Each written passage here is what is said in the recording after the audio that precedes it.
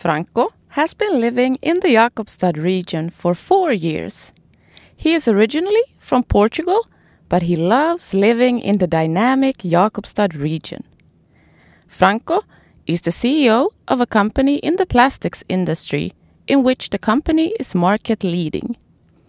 Their annual revenue is 230 million euros, and quality has always been a focal point for the company. They know they need to work with sustainability. This is something that both their business partners, customers, and stakeholders are demanding more frequently. They know that sustainability needs to be a strategic core value in their business, but they are struggling with getting started. Dear Mr. Stenbeck, we know we need to start communicating our sustainability actions and show the measures we are taking, but we have not yet started to work systematically with sustainability as our prime focus. How do we get started? Hi Franco, and welcome to the Nordics. I'm glad that you enjoy it because it's truly one of the best places in the world to be. But Southern Europe's not that bad either.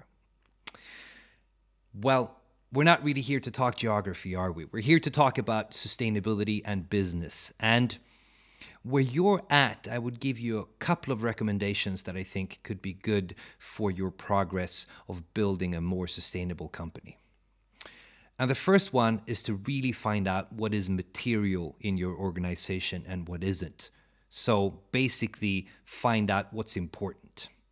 Because the problem is, unless you make a really good and solid foundation first, you're going to do the things that are easy, not the things that are important.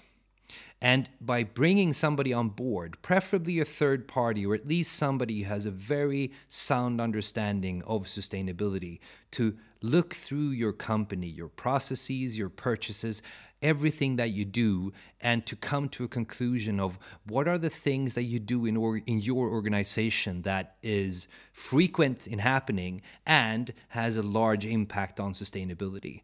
And then when you weigh those two things together, you can come to a conclusion of what's truly important. Because unless you make that sort of a decision of looking into both what's important and what you do often, you're going to end up doing the things that are easy, not the things that are important. And easy things aren't going to save the planet.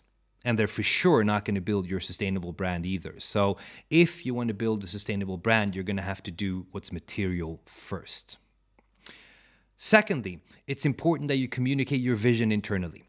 And this needs to come from you, from your company, from some place genuine.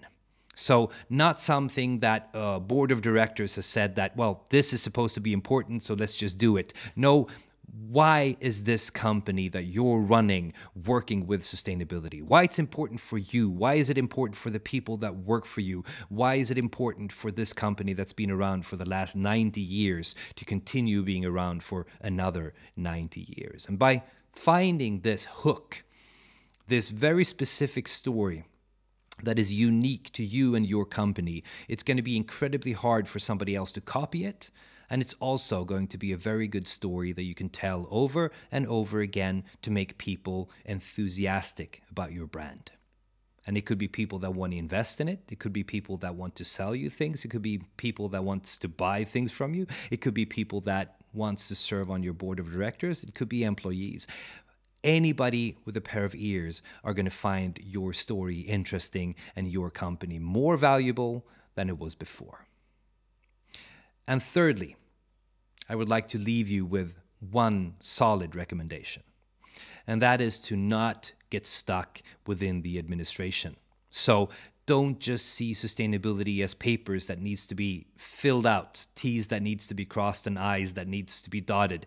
It needs to be something that's a lot more genuine than that. And in order to do that, you need to get your employees on board. Everybody needs to subscribe to your vision of how to make this world and this company that they're working for more sustainable.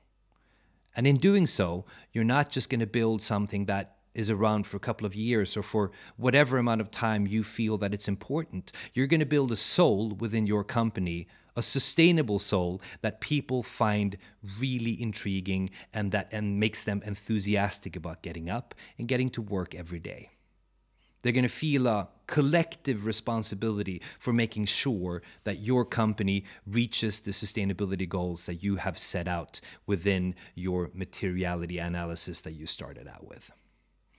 And if you can combine these things into one successful unit, you'll have a really good platform where you do what's important, not only what's easy. You're going to be capable of communicating it to anybody around you and make people enthusiastic about your brand and your company. And thirdly, you're going to have people working for you that every day wants to go up and help you save the world. Personally, I think that's a pretty good spot to be in. I hope you agree.